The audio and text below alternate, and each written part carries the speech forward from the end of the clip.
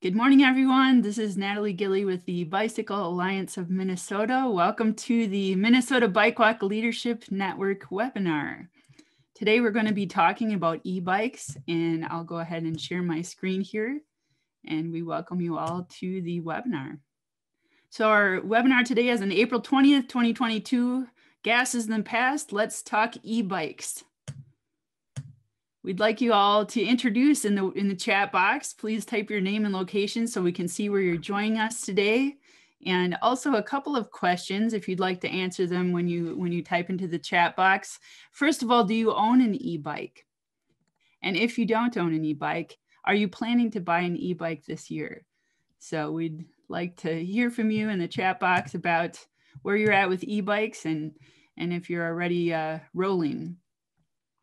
So we welcome folks today from Thief River Falls, Olmsted County, Duluth, Rochester, and we have a bunch of no's, but one from Duluth here e-biked last Saturday, bought one last year, loved it, and a number of other folks here. Lots of folks interested in e-bikes today, it looks like, from what I can tell here in the answers in the chat box. So thanks and welcome to the webinar. The purpose of the Minnesota Bike Walk Leadership Network is to connect local bike walk leaders to share stories and ideas about how they're lifting up the walking and biking culture in their communities. We have a land acknowledgement statement. We want to acknowledge that we occupy the ancestral land of the several indigenous groups, including the Dakota, Ojibwe, Ho-Chunk, Cheyenne, Oto, Iowa, and Meskwaki people. We honor with gratitude the land itself and the people who have stewarded it throughout the generations. We affirm the Bicycle Alliance of Minnesota's commitment to a partnership with Native nations and urban Indian communities. Despite centuries of colonial violence, this is still and always will be Indigenous land. Indigenous peoples are still here demonstrating innumerable talents and gifts in the midst of continued oppression. They must be celebrated and uplifted. You'll see at the bottom of the slide here, there is a link if you'd like to find out what Indigenous land you are currently located on. We meet for the Minnesota Bike Walk Leadership Network on the third Wednesday of the month here on Zoom at 11:30. And here are a couple of the webinars coming up. In May on the 18th, we'll be talking open streets, and we'll have a speaker from our streets on there. So if you'd like to join and hear a little bit more about open streets and learn how you might host an event such as that in your community, join us on May 18th. And then we'll be continuing with topics about the bikeable community workshops, which many of you may be participating in this summer with Tim Brackett, our Green Corps person. Back to school information in the fall, and then tri-shaws. So we'll get into some of this information later in the season and invite you to continue to join us here. You may also be part of the Safe Routes to School Network, and the Safe Routes to School Network will be meeting. The next webinar they'll be hosting is May 5th from 10 to 11. They will be talking about SHIP major updates, Bike to School Day reports, active transportation planning, and a school sighting review, as well as some Walk Bike Fun updates. And then in June, they'll meet on the 2nd. So if you'd like to join that network, if you're not already connected, feel free to reach out to Eric T at movemn.org. If you'd like to participate in a Bike to School Day, we invite you to do so. That will be held on May 4th. And you can register your school, participate in the poster contest, share on social media, #MN Bike Day, and definitely take pictures. Take pictures and share the pictures. So we invite you all to participate in that.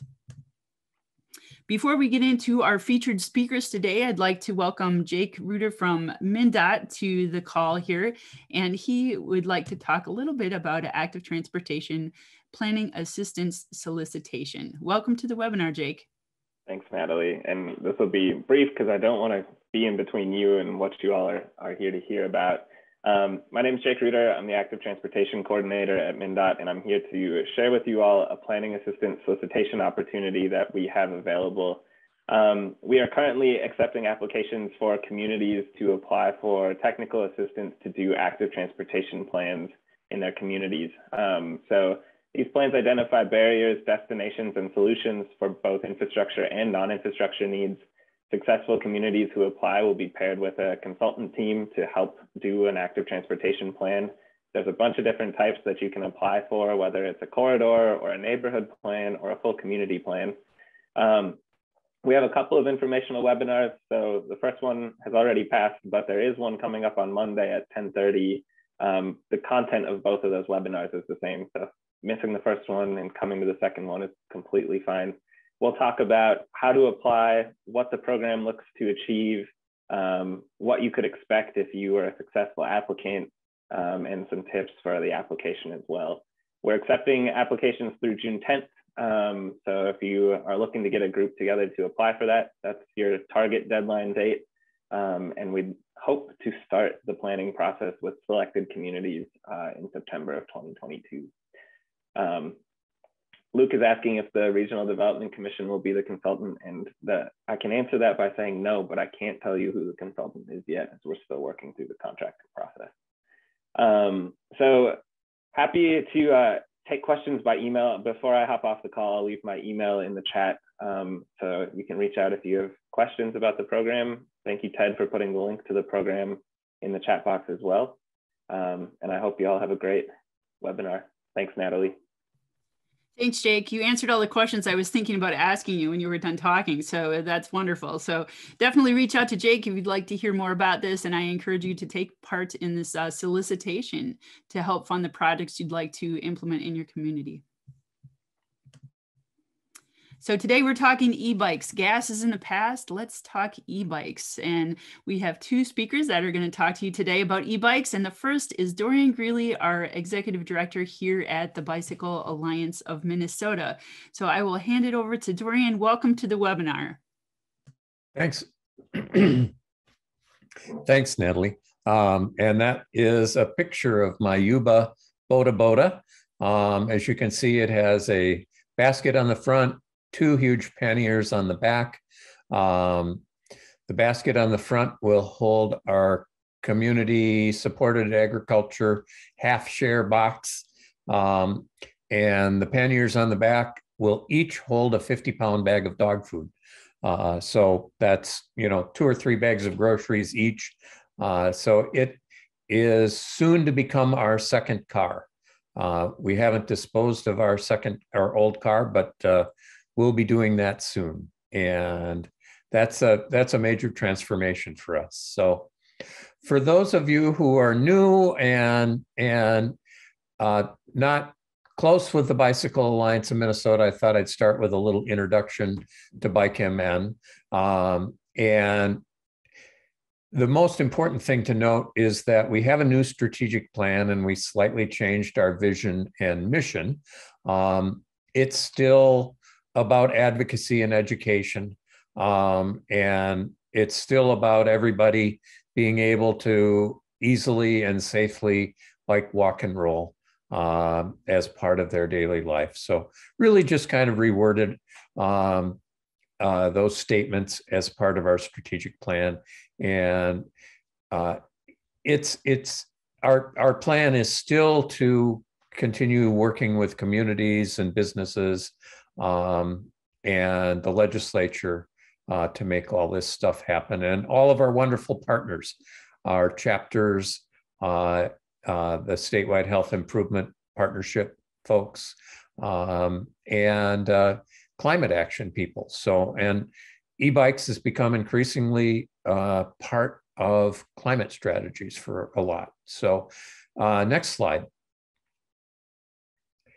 I always like to say that we are not anti-car. We are simply, pro-bike, pro-walk, pro-roll. And that allows us to maintain a really strong bipartisan relationship with the legislature. Next, Natalie. If you look at the list of climate action plans, there's only 14. Most of them are in the metro area, but there's Duluth and Rochester have climate action plans. There's lots of communities all over the state that are doing, talking about climate strategies and whatever. But almost every one of those listed in the metro area has a climate action plan. Are among the 14 climate action plans in Minnesota. And I think it's really an interesting coincidence that, or not an obvious relationship between bike-friendly communities and communities that have climate action plans. So, and needless to say, the businesses listed on the bottom of that slide are very interested, not only in supporting the health and safety of their employees, but maintaining a green image. And we're more than happy to help. So next slide. One of our biggest ways, and I think most of you know this, is we helped develop an elementary school safety curriculum called Walk, Bike, Fun, and have been in the business of implementing it for close to a decade now. This is an out-of-date slide. We're approaching 1,000 teachers, and those teachers or educators are reaching an average of about 100 kids each. So, but we're not going to stop until we reach all the kids in Minnesota, and I don't think we're even past 50% yet with our network, our education network, and Safe Walk, Bike, Fun network. Next slide. So, as you know, we're a very active organization and use that base of support that we've created through the bike-friendly community, bike-friendly business, and our education work to have a strong grassroots advocacy base at the Capitol. We sent out an action alert last Thursday. I'm sure many of you got it, and many of you responded that simply said, tell your legislators that they need to pass a transportation bill that includes significant money for biking and walking. The good news is there is significant money for biking and walking in both the Senate and the House bills.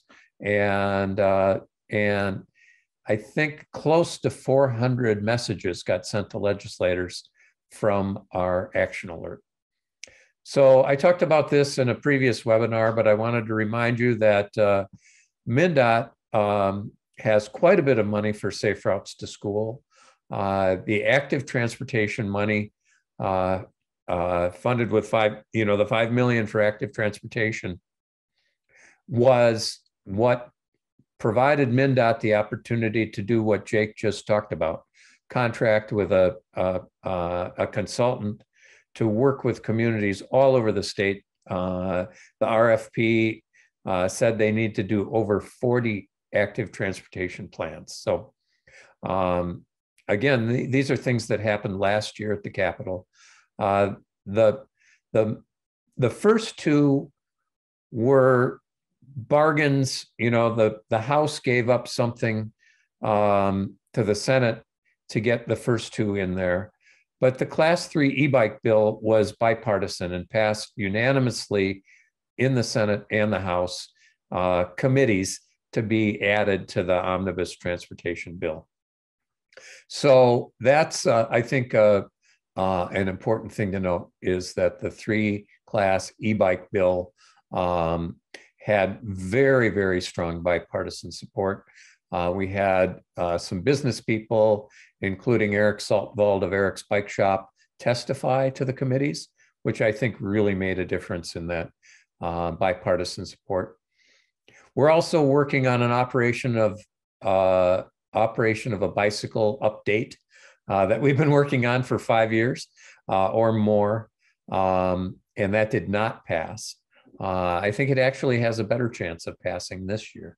So, and that is simple things like changing as far to the right as practicable, that a bicyclist must ride as far to the right as practicable, to as far to the right as is safe. And allowing a bicyclist to ride through a right turn lane without turning right.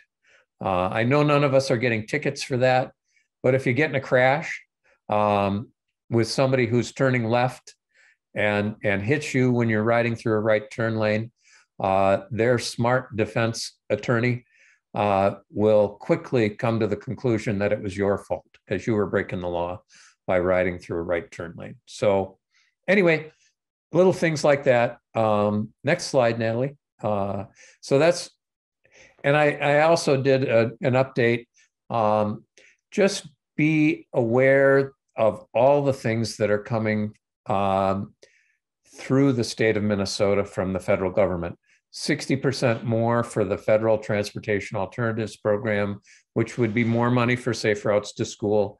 But I'm hoping to partner with some of you at least to figure out how to tap some of the federal safety money for safe routes to school and work with DPS and MnDOT to create a vulnerable user safety plan. And how to figure out, although the federal government did not pass a lot of money for climate, but how to figure out how to use some of that for bicycling and e-bikes. And the good news is, you know, it's pretty universal that when they're putting in charging stations for cars, that they will include a charging station for your e-bike. So you can just plug in your e-bike. St. Paul already has some, I think, in St. Paul, in downtown, that, and the Build Back Better law that passed did not pass, but it includes an e-bike tax credit and a bicycle commuter benefit. So we need to keep lobbying for those things with our national partners to make sure they do. Next one, Natalie. So just wanted to thank Senator Dibble and Representative Elkins for being our e-bike champions at the Capitol last year. They did a great job. And as I said before, passed both the House and Senate with little discussion and unanimously with bipartisan support. That law went into effect August 1st, 2021, and Matt will be talking about the details. But next slide. I just wanted to give you a little history about the evolution of e-bike laws.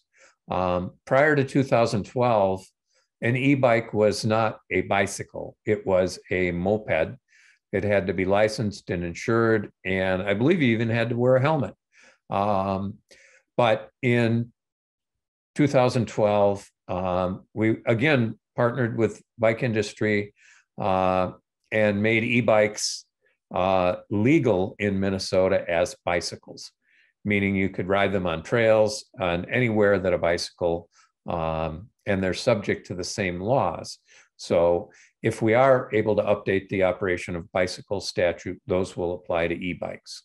So, but the major change was for the last several years, bike shops have been selling 3 classes of e-bikes, meaning there was a gray area for class 2 and class 3 e-bikes, meaning that ones that had a throttle or had pedal assist and went more than 20 miles an hour were not necessarily legal in Minnesota.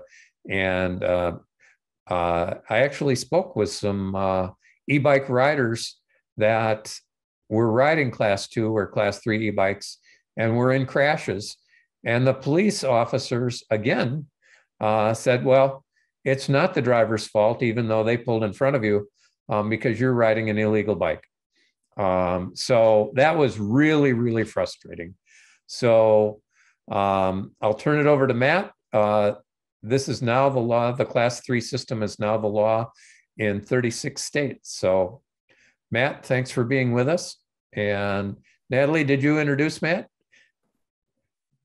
I'll go ahead and do that now. Did you want to speak to this slide before we get to the next one, or is this a Matt slide? Matt's going to talk about that one. All right, Matt, I'll go ahead and introduce you a little bit so folks on the call, if they're new to you and new to Quality Bicycle Products, they can hear a little intro about where you come from. So Matt currently serves as General Counsel and Risk Manager at Quality Bicycle Products, where he has worked in several capacities since starting in the warehouse in 1996. He received his law degree with honors from Hamline University in St. Paul and also holds degrees in philosophy and history from St. Olaf College. Matt is on the board of People for Bikes, a national advocacy group, and co-chairs their safety and legislative committee, which addresses state and federal regulatory issues regarding bicycles and publishes the Bicycle Owner's Manual. Matt is a former board member of the League of American Bicyclists, Nice Ride Minnesota, the Minnesota Off-Road Cyclists, and serves as the legal on the legal committee of the Bicycle Alliance of Minnesota. Matt has lived with his family and his collections of bicycles and vintage Volvos in South Minneapolis for over 30 years. Welcome to the webinar, Matt. Oh, thank you, Natalie, and thanks everyone for joining us today. Yes, I embarrassingly have 4 automobiles, which is now a lifetime supply. So maybe thinning the herd, and now that gas is passed. And I actually am remiss. I should have a slide here for my my employer who makes my advocacy work possible, Quality Bicycle Products. If you do not know, we are the leading supplier for bicycle retailers in the United States. Virtually every bicycle shop is one of our valued customers. We started in 1981 in our owner's garage in Bloomington, and we're still headquartered there. And we now have facilities in Pennsylvania, Colorado, and Nevada, and a total of 800 employees, which is a far cry from where we were when I started back in '96. Recently, last January, we converted into a B Corp, which is a public benefit corporation. While, of course, our goal is still to make money like other businesses, we do have incorporated into our corporate mission serving the community, which is something we have really done since the company was founded. We've always supported BikeMN and national advocacy organizations. We have 2 full-time people now who just work on advocacy issues, in addition to my volunteering work. And we devote 6% of our after-tax profits into donating back to communities in hundreds of different projects across the country. So really a fine place to work. And I will say, if someone's looking for work or has a relative that's looking for work in Bloomington, we're hiring. Go to our website, www.qbp.com. So one of the outcomes of People for Bikes work in the e-bike space was crafting a model law that created the 3-class system. And you can see this was a multi-year effort.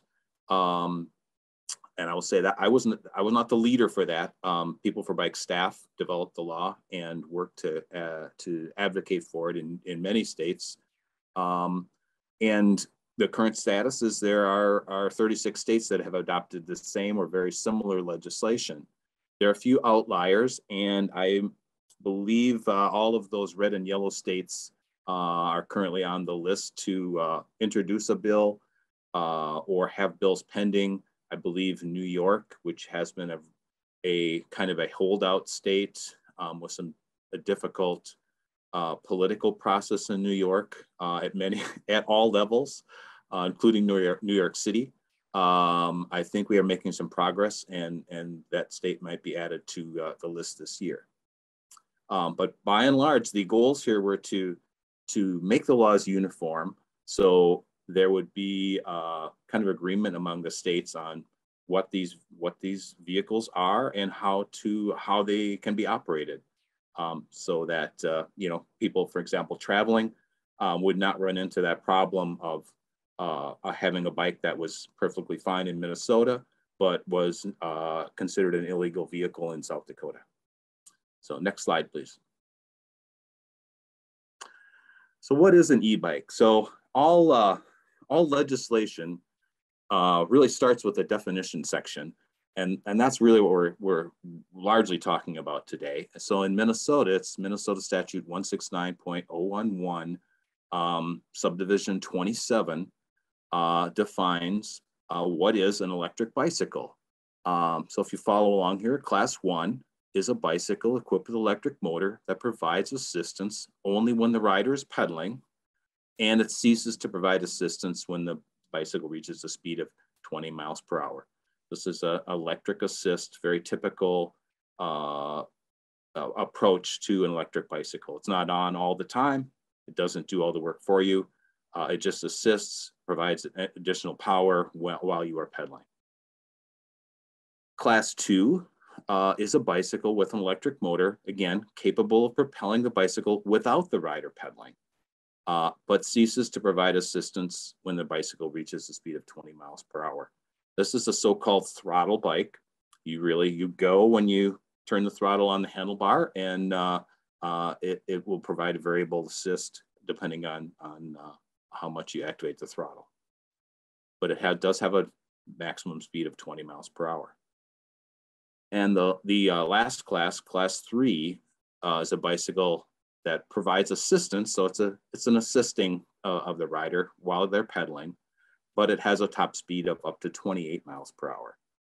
I used to have a top speed of 28 miles per hour with a tailwind, but it's pretty hard. So that actually that top speed is probably at near the limits of what a very fit cyclist would do, and probably not sustain for a very long period of time.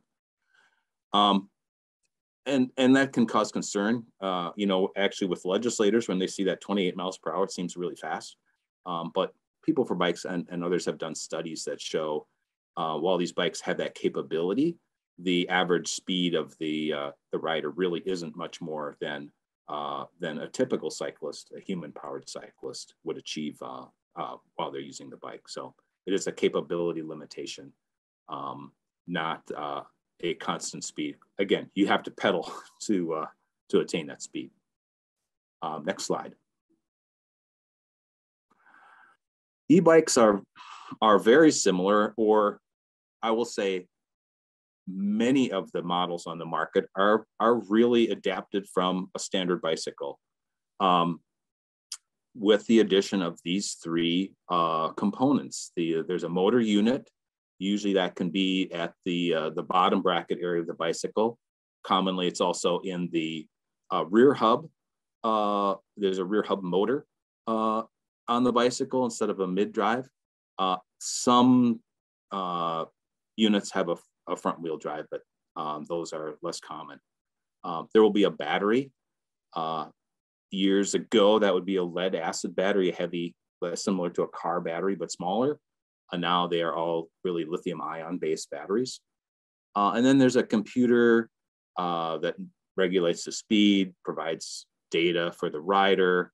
There might be a battery monitoring system, battery maintenance system that also kind of controls the battery usage for the rider, so they to maximize the battery life.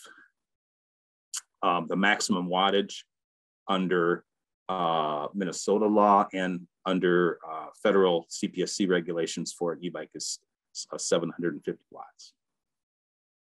Next slide, please. So the model law also requires that the manufacturer fix a permanent label to the bicycle that specifies which class it is, class 1, 2, or 3. That's both for the benefit of the consumer and to allow authorities, to determine what is this machine that I've encountered in my regulatory enforcement activities. As I said, e-bikes are regulated by the CPSC as a consumer product, just like bicycles. And in fact, the same regulation that applies to bicycles as far as safety equipment and testing applies to e-bikes. They really just added e-bikes into their definitional section a few years back so that they would also be covered. They're limited to 750 watts and a 20 mile per hour maximum speed with motor power only. And this was a source of confusion, but the CPSC has determined that a class 2 bike with a 20 mile per hour maximum speed meets this requirement, and that a class 3 bike will meet this requirement, even though it can go 28 miles per hour with motor still working because of this language of with motor only. So all three classes are lawful under CPSC regulations. However, they do apply to them. Recently, Underwriters Laboratory, with the involvement of the CPSC and many major e-bike manufacturers and drive system manufacturers, created a voluntary standard for both batteries and drive systems to cover the design and I would say durability of the drive systems, the wiring, protection from electrical hazards, shock hazards, etc. And those are, while they are voluntary, most manufacturers major manufacturers are complying with those, as that would be what the CPSC would look to if there was some sort of issue with a particular model. Next slide, please. All right. One of the problems in the marketplace, I will say, is that not all vehicles being advertised and sold as e-bikes actually meet the definition of the model law or CPSC requirements. So all major manufacturers, and these include Shimano, Bosch, the large, German international, I would say, motor vehicle component supplier, companies like Yamaha, all of your major bike brands that sell e-bikes, they have, of course, have regulatory compliance folks and lawyers like myself. So they take great pains to comply with all of the applicable government regulations. I think Bosch has about a 2-page list of everything they comply with on an international basis because they sell internationally. Smaller manufacturers and particularly direct to consumer brands may or may not be in compliance. And there's several ways that that can happen. If you don't fit one or more of the definitional requirements, your product might not be a lawful bike. So if it's designed and marketed for use on the road, you might see this in your social media feed if you've ever commented or spent too much time on a e-bike sponsored ad. If it can go faster than 20 miles per hour on motor power alone, throttle bike that will just keep going above 20 miles per hour, that's actually a motor vehicle. That's the dividing line for regulation by the CPSC. If it's lower than that, 20 miles per hour or lower, if it's over 20 miles per hour, it's regulated by the National Highway Traffic Safety Administration, just like cars, trucks, vans, motorcycles, and mopeds. Does the motor power exceed 750 watts? You will see, of course, everyone wants to have the most powerful, the fastest, we blow the competition away, those sorts of marketing claims. And you will see, 1,500 watts, 2,000 watts. I think I've seen a 6,000 watt, I'll call it a device, promoted by the manufacturer. That is not an e-bike. Does the machine have multiple modes? So maybe I'm a clever manufacturer. I've got this built-in program into that computer. I've got class 1, I've got class 2, class 3, and then I'm going to add unlimited mode. So, my rider, if they don't care to be limited to 28 miles per hour or 20 miles per hour, they can just click on unlimited and go as fast as they want. The problem being that NHTSA will look at what the maximum capability is when they're trying to decide if they are regulating this product. So they will use the ungoverned speed to test the capability of that vehicle. If it can go faster than 20 miles per hour, it needs to meet their numerous requirements. Basically the equipment you see on a moped, side mirrors, turn signals, and the vehicle may require registration under other state laws. Next slide. And if you, the media is a little confused about what is an e-bike. You know, our friend Simon Cowell here has, I think, broken some vertebrae, maybe his arm, in 2 separate crashes on this device, which you can see from the battery. It actually is an electric motorcycle that he decided to ride around the neighborhood and has injured himself twice. And the media says Simon Cowell injured an e-bike accident. Well, it's not an e-bike, it's an electric motorcycle. Probably if he were not a celebrity, he'd get a ticket, you know, if he ran into law enforcement. This, I mean, it is an issue for the perception of e-bikes in the public, and it's something that consumers should be aware of because there are insurance implications. You know, you could ride this device off-road, but if you're riding it on the highway, public streets, you know, it's regulated by NHTSA, by the state of Minnesota, and it's not going to be a lawful vehicle if it's involved in a crash. It will not be covered by your vehicle, your homeowner's insurance or your motor vehicle insurance. You would be at fault for operating an illegal vehicles, as Dorian alluded to earlier. Next slide. So where can you use your e-bike, assuming it's a legit e-bike? And in Minnesota, under the changes to the e-bike law, you can ride on any roadway, bicycle path, bicycle trail, or shared use path, just like a regular bicycle, unless it has been specifically prohibited. And there are additional statutes here that are cited in the slide. The DNR and their state trails has the authority to regulate what can be used on there. Local grant and aid trails, where the state has provided money to build a locally regulated trail. And of course, bikeways, roadways, shoulders, all of those are fine for e-bike use of all 3 classes, unless the state or a local governmental unit has determined that operation of 1 or more classes would be inconsistent with the safety or general welfare of trail users or the terms of any property conveyance. Currently, of course, the e-bike law is relatively new. I don't think we're aware of any real limitations on e-bike use at this time. And the way that the model law was structured was to,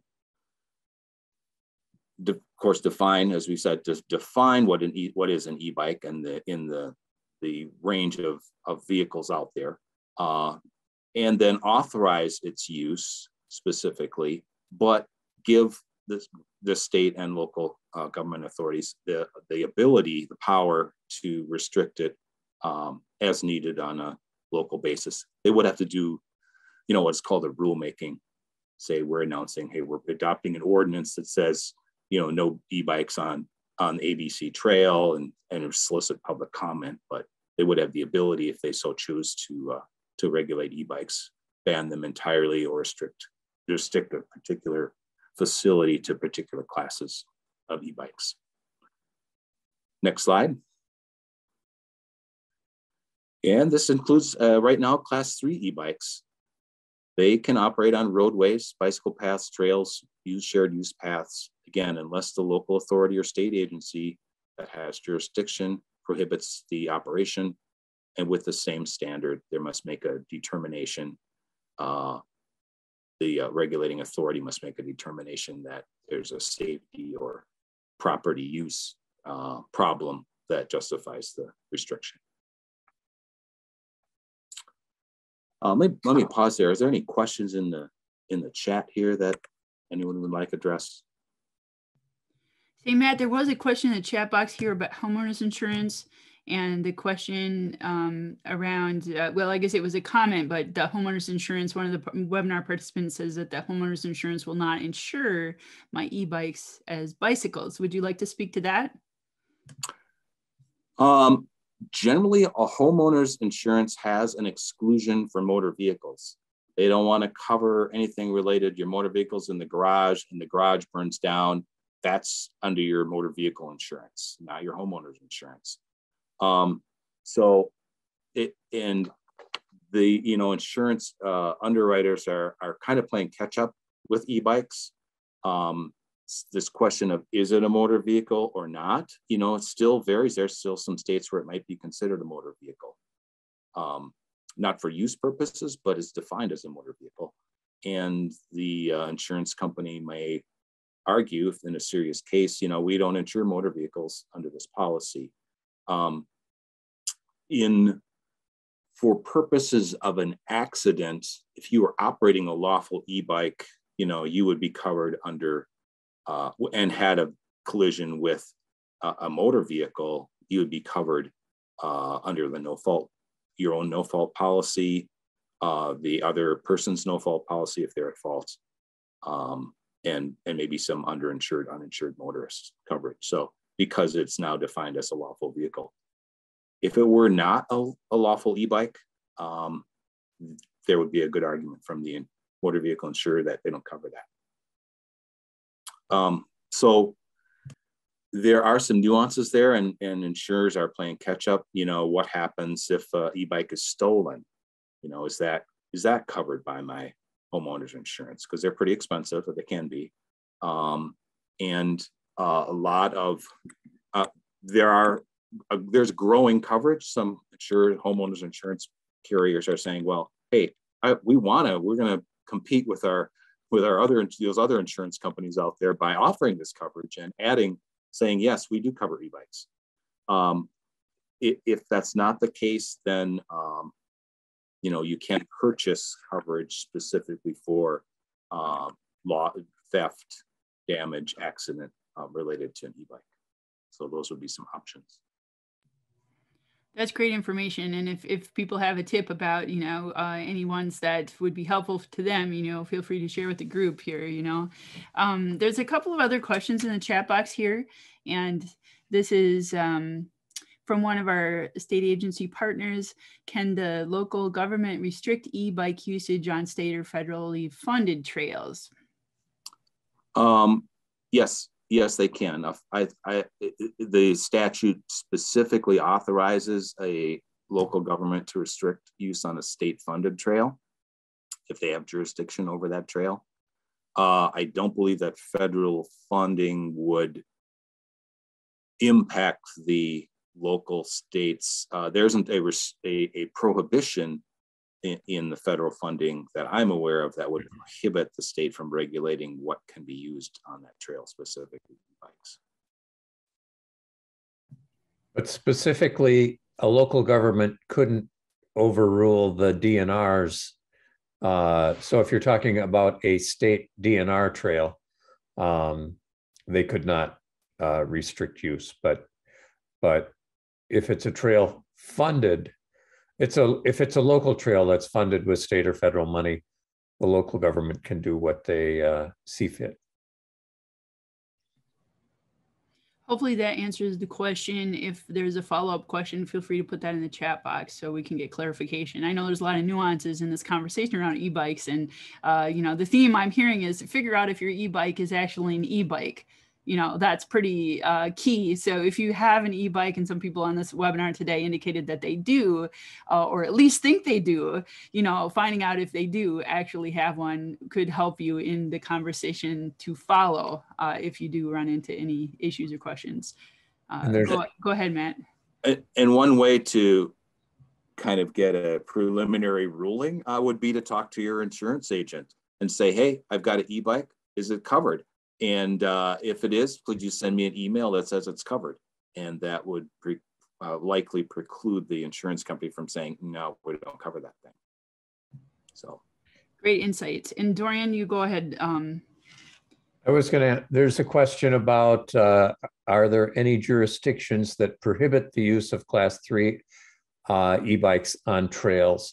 And I think as far as I know, it's only the DNR at Cuyuna, right, Matt? Is that correct? Next slide, please. Oh. Yes, as far as I am aware, and Dorian as well, the only trail that currently prohibits e-bike use would be and class 3 bikes at Cuyuna, which is one. I think there are 2 DNR operated state mountain bike trails currently. The rest are under local county, usually county or Three Rivers locally.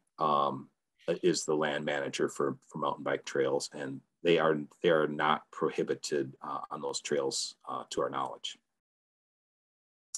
So again, same kind of a more specific grant of authority or recognition of the local authority or agency that operates that natural surface trail can regulate the operation of electric assisted bicycles, just like they can sadly prohibit all bicycles from some trails. Granted, that is very appropriate in some circumstances. I have a question from Mr. Lynch. Has your hand raised? Yes, thank you. I wanted to ask, hearing about the regulation that's happening on e-bikes to limit speeds and to be so concerned with speeds of these vehicles on trails and roadways. I mean, we're not seeing that level of regulation for motor vehicles.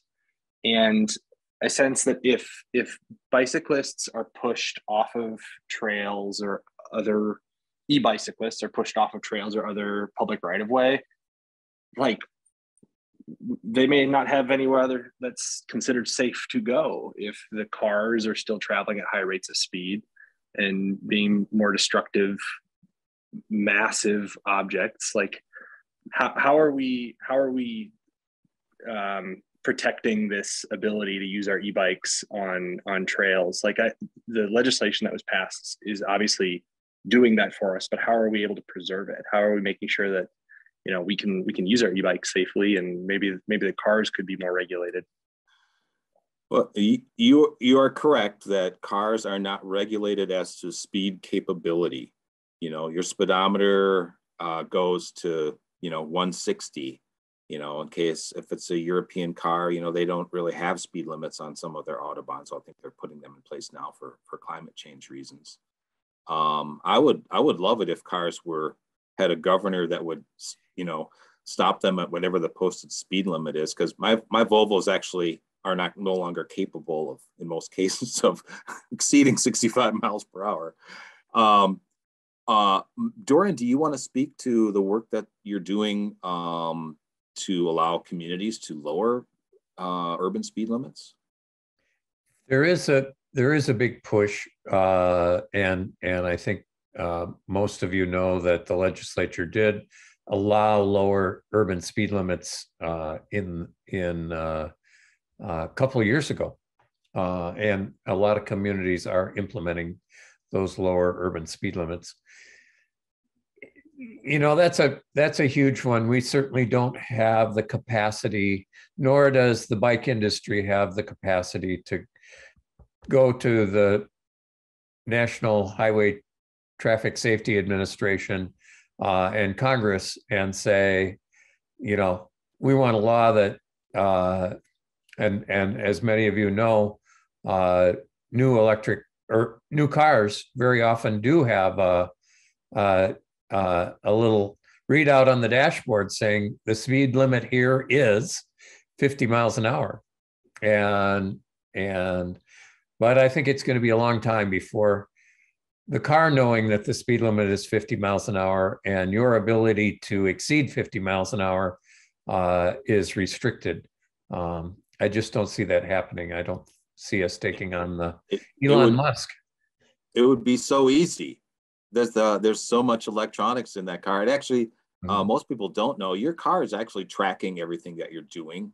If you're in a serious crash where there's multiple serious injuries, someone will be coming to retrieve the computer and all of the data in it that will tell them exactly how fast your car was going, the turns it took, all of that, whether you used your brakes, all of that information was in your car computer, not in my Volvos, but in your modern car is actually tracking all that data, and it's available in an accident scenario.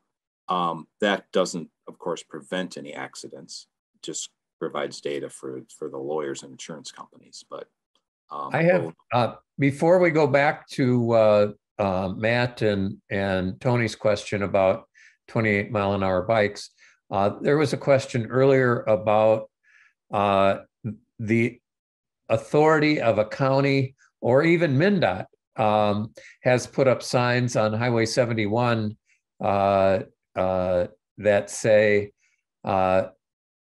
right turn lane only, except bikes. And my thought is that neither MnDOT nor the local unit of government has the authority to do that. But Matt, what do you think? Can a local or MnDOT put up a sign that says it's legal to ride through this right turn lane? I'm not sure on the status right now because of the as far to the right law. I don't think there's an exception there unless, you know, someone says it's okay. You don't have to ride as far to the right. But we've been working, as you know, to make a change to that law to allow the rider to decide where within the lane, and specifically in a right turn lane, to ride to the left of the right turn lane to avoid the right turning traffic. I think that's an open question right now. And Luke, just a quick answer. The signs on US Highway 71 have been north of Sauk Center, between Sauk Center and Walker, I think, north of I-94 for decades. They've been there for decades. So, but anyway, it's a question we can't answer today. Tony Desnick just made a comment about, is it a good idea, to go 28 miles an hour just because you can? And the answer is no. When anybody asks me at the e-bike challenge, the expo at the convention center a couple weekends ago, I said, are you going to use the bike that you buy for commuting on the road? And if they said no, I said, you don't need one that goes 28 miles an hour. So, but, and Matt Lynch, did you still have a question? I see there's a Matt Lynch question in the chat box, and I want to get back to him, but I do want to just recognize one point here. I have some chat box messages coming in, and I see that there's some hands raised and things like that, it sounds, we have the what's legal and what's not legal, and then we have some cultural types of questions that are coming through about what's actually happening, whether the law allows it or prevents it. And so there's some of those questions and comments coming through. So I just wanted to recognize both of those different pieces, because I see a lot of people speaking up about what's actually happening that's not aligning with these laws are saying. So I want to just recognize that the folks that are commenting in those respects, that there is that disconnect oftentimes between what the law is and what's actually happening. So I'll direct it back to one more question here from Matthew, and then we have a couple of others. And we have the Matthew follow-up question is, imagine people on trails perceptions evolving to blaming e-bike capabilities for feeling unsafe on trails. If we become deemed unsafe to ride on trails, we get pushed. Oh, this is the other question. Is that not a problem we may be proactively addressing? That was the issue. If you remember when mountain bikes first came on the scene. They were started to be used on hiking trails and horse trails and multi-use trails and walking trails. And there was a perception of them being unsafe.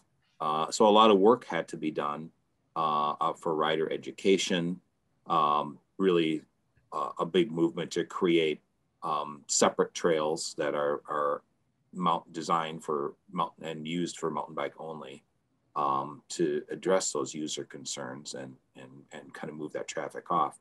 I would say e-bikes, having been passed by myself on off-road and road trails by EMTBs that are extremely quiet and come up rather quickly, it can be disconcerting.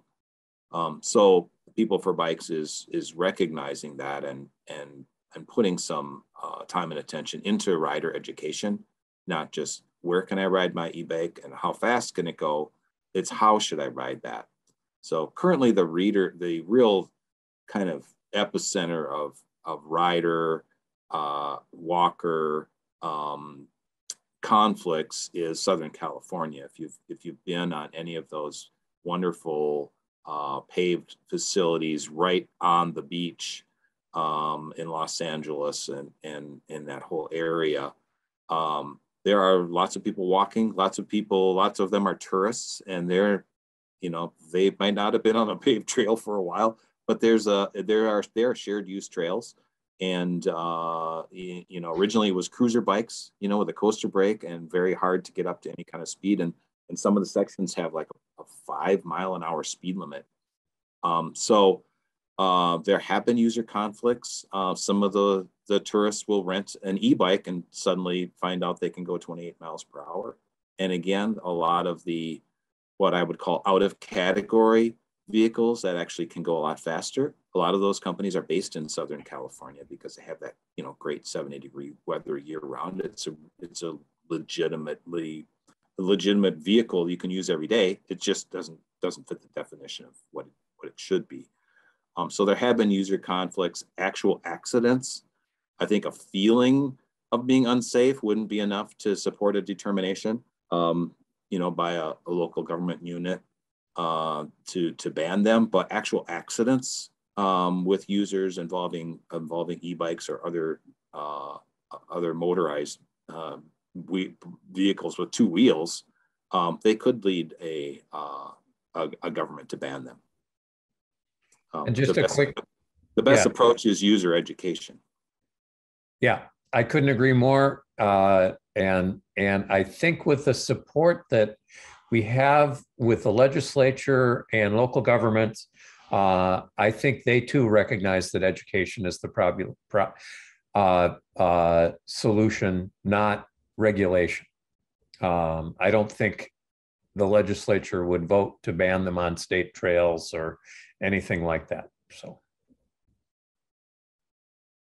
and the other kind of, I will say, a looming issue is the fact that there are these electric devices that exceed the capability of an e-bike, and currently not much is being done, if anything, by federal agencies to regulate those. What you are seeing, I think, of course, the government kind of has to have had a reset here. They couldn't hold public hearings, but the CPSC did have a meeting, I think, in 2020, late 2020, to talk about mobility, including e-bikes, e-scooters, all the various hoverboards were, I think, on the table there. So they were, concerned about growing number of consumer injuries, especially with rental electric scooters. So they had a meeting with advocates and industry folks to talk about that. They haven't launched any regulatory process. The one change that has happened is that emergency room physicians are now going to be tracking e-bike accidents separately from bicycle accidents, so that we can actually have some statistics on how dangerous they may be as a consumer product. And I think that would drive any regulatory efforts. And NHTSA, to my knowledge, has not had any enforcement proceeding against one of these out of category e-bikes to date. Thanks, Matt. I would say that's my general opinion is the government will do something if there's a problem, or the plaintiff lawyers will do something if there's a problem. If people are injured, of course, as you know from TV, injured in an accident, what do? So we are starting to see kind of the tip of the iceberg on litigation where someone's injured using an e-bike. They actually tend to be new people coming to the sport. You know, they buy an e-bike, maybe online, not through a bike shop, and on their first ride, they have a problem with the brake or something's wrong with the assembly, and there's an accident injury. So that's, of course, is a trend the industry is keeping an eye on, because the perception of the product is being unsafe. You know, we don't want that. We want people to enjoy bikes and e-bikes and do so safely. So. Absolutely. It's getting people rolling, and that's what we want to encourage. So I do have a couple of slides that are closing slides here, and one closing question. We are at time, but if folks are able to stay, I know it always does. It always does. If you know, if Matt and Dorian are able to stay for a few minutes here, we'll field at least one more question, and everyone else is welcome to stay too. I do want to get through the last couple of slides here, because I know, Matt, you had a slide here that had some resources you wanted to share with folks, which we can put up in the chat box for you. And then we have one other slide we'd like to share. Matt, did you want to speak to this slide just as a close for presentation? And then we can pivot into a couple of more closing questions. Certainly. And People for Bikes is really taking the lead on e-bike education, regulation on a national level, funding for e-bike purchases. You know, there was a real effort this year, and we came very, very close on getting a tax credit to support e-bike purchases, which would have been amazing, because they are more expensive and really would help people with lower incomes and fixed incomes to access them. We haven't given up on that. But People for Bikes has great resources. You can learn a lot.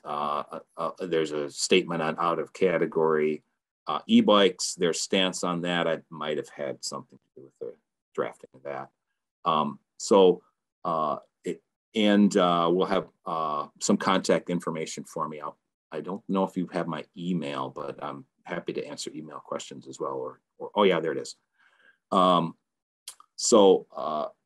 People for Bikes also works closely with state advocates, but we have an e-bike committee that involves all of the major manufacturers, and they meet regularly to craft strategy and try and help the cycling community as this change happens with the kind of electrification of the cycling industry. Thank you, Matt, and thanks for both for your presentations, Matt and Dorian. As you see on the screen, I have a slide up here with contact information with email addresses, and with Dorian, he's provided his telephone number as well. Before I take the last couple of closing questions here for the speakers, we want to make sure that we invite people to get rolling. I know it's rainy and snowy, and a lot of the states is a little bit of a mess right now weather-wise, but we have a lot of events coming up here in the metro. There's a list of different events here: Fulton, Grand Fondo, Utiples, as we featured in February, some bike swaps, Alley Cat, and then in Greater Minnesota, the Lake Alice 100, we featured them before as a speaker, and as I mentioned in the slide previously, Bike to School Day on May 4th, Lake Pepin, 30 days of biking, keep rolling, and we look forward to hearing more stories and seeing pictures as well. And also invite everyone to join us in May on the 18th to talk open streets. So there was a question in a couple of questions in the chat box, and I want to turn it over to Tony Desnick. He had a follow-up question that he'd like to ask to the speakers. So Tony, if you'd like to join, you can ask your question now. Thanks, Natalie. I just wanted to give a little context to my earlier question/comment about the wisdom of 28 mile an hour. I think that question happens in the context of two groups who are coming to e-bikes. The group, I think, is elderly people who haven't ridden for decades, and the other is also elderly people who have never ridden and coming to a bike that goes that fast. And I'm no longer middle-aged, I'm 68, so I get to call myself an elderly person in the context of this question.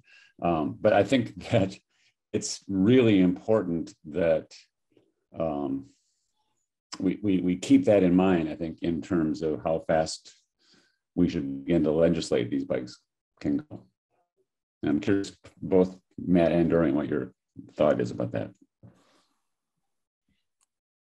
I will say again, a 28 mile per hour bike is only going to go that fast if you're providing pedaling input.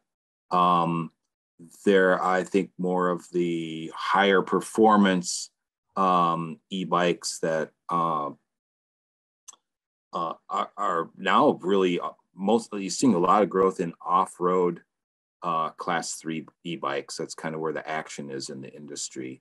A lot of the bikes that would be, chosen by a first-time rider at the lower end would be class 1 or class 2 bikes. The throttle bikes are very popular because the rider doesn't have to pedal at all if they don't want to.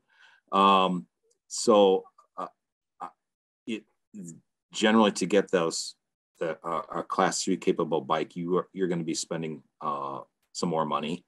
So I think it really comes down to the retailer or the online seller to educate that user about the capabilities of their bike.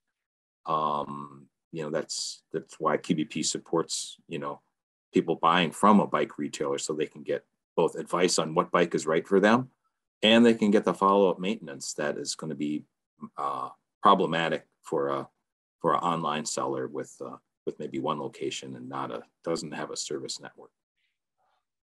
And it is a concern. I will say there's a lot of people who have accidents with regular bikes too. We're unfortunately number 2 after automobile accidents in those emergency room visits, and they can happen for any number of very crazy reasons. So you can crash your bike, and you can crash your e-bike too. I think the speed. I think actually what I've seen in the litigation is more issues around braking, either braking working too quickly or unexpectedly, or brakes not working as well as the rider thought they would work. That sounds good. And thanks, Ted, for putting in the chat box a link to REI on Introduction to E-Bikes. We do have someone with a raised hand. So Karen, would you like to ask your question?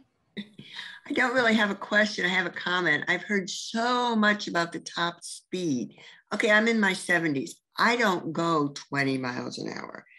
I bike at what I usually have biked at, which is 10, 12 miles an hour max. However, nobody's talked about the fact that I've been a bike commuter for years, but I can't ride my bike uphill into the wind to work. And when we have 50 mile an hour wind gusts, I could never ride my regular bike. So I got an e-bike last fall. I have ridden every single day. And so it's really empowered me. I don't use the motor when I'm just going on a flat surface. I treat it like a regular bike. When I'm going uphill, or especially uphill into the wind, I use my e-bike. And for that reason, I've been able to ride every single day. So I think you have to look at it from the perspective of not all elderly want to go that fast. We just don't. But the e-bike has enabled me to continue commuting easily. Thanks. Karen, thanks for sharing that. I mean, there's a lot of stories out there like that. My riding buddy, my college buddy, who introduced me to mountain bikes back in the 80s, which kind of led to my career in the bike industry in a roundabout way. He's suffered some back injuries in an automobile accident and was no longer able to ride off-road. Couldn't keep up with me. It was very frustrating. And then he got an e-bike, and we've been able to go on rides together. And I'm the one that's kind of struggling at the end of the ride. I'm hoping his battery is running down, but he got a new one now. The battery life is way too long, so I don't know what we're going to do. But it's really enabled, a second go around for biking for him, and I was able to share the sport that we love. So there's a lot of stories out there about how e-bikes can make it possible for folks that otherwise couldn't do it or can't do it anymore. I'm not in that camp yet, but the clock is running. So, and I think the statistics that People for Bikes likes to share back up what Karen's saying. People do not ride e-bikes at their maximum speed. They ride them, maybe just a couple miles an hour faster than they did before. But I'll turn it back to you, Natalie. Thanks, Dorian. And thank you so much for sharing your story, Karen, and for Matt sharing your story as well. I'd like to close the webinar with a couple of the supportive comments people shared in the chat box. You know, it's great to hear the story and to hear how people are using the e-bikes as our topic today. And Karen, you received a couple of comments in here. Yahoo, you go, Karen. I've seen you out there on the blistery days, another fellow Rochester person. Way to go, Karen. That's fantastic. And that e-bikes allow you to dress professionally and bike commute without needing to take a shower at work. So great to hear. Thank you for your stories. Keep rolling and join us for our webinar in May on open streets. Thank you, everyone. And thanks especially to our guest speakers today. Jake for sharing the information on the funding opportunity, and Dorian and Matt for presenting on e-bikes. Have a wonderful rest of the day. Thanks, everybody.